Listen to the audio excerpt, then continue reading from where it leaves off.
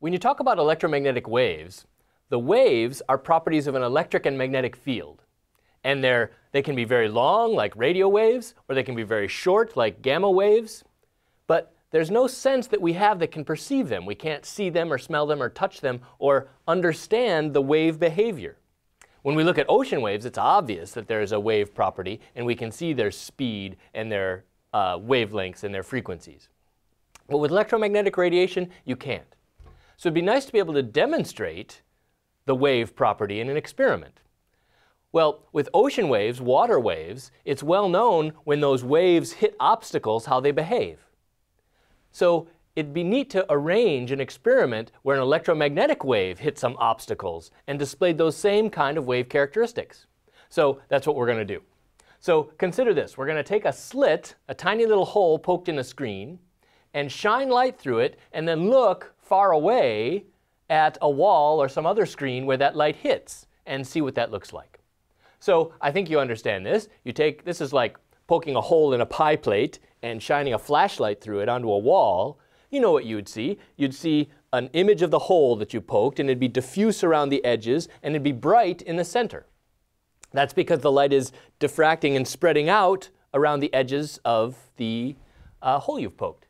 That's exactly what I've drawn here. I have a light passing through a hole, hitting a screen far away, and I've plotted the intensity distribution.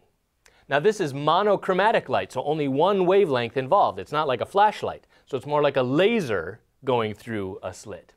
So what you have, though, is the same thing, a bright spot getting dim at the edges that I've plotted out here.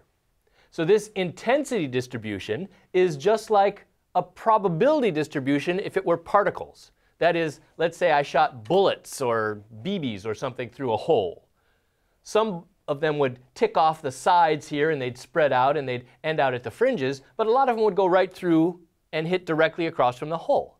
So you'd have a high probability of a particle hitting directly across from the hole, and slightly lower probability as you move away from the hole. So let's look at another slit. We could do the same thing with light, a second slit, and have the same kind of experience where a lot of particles or a lot of waves or a lot of beams hit directly across from the slit. So two slits together is where it gets interesting. When waves interact, that's how we can tell they're waves. And you probably know this by looking at waves in the bathtub or waves on the beach. If there's something in the middle and waves hit them, there's a pattern that's predictable as those waves move away from the obstacle. So this is like an obstacle to light waves, and we'll talk about light in the visible spectrum so you can actually see it. So two slits, the light passes through them. What you might expect first is, well, you'd get a bright spot across from one slit and a bright spot across from the other slit. And it turns out for some wavelength and for some orientation of the slits, that's what you get. But if you arrange the slits appropriately, you get a very distinct pattern.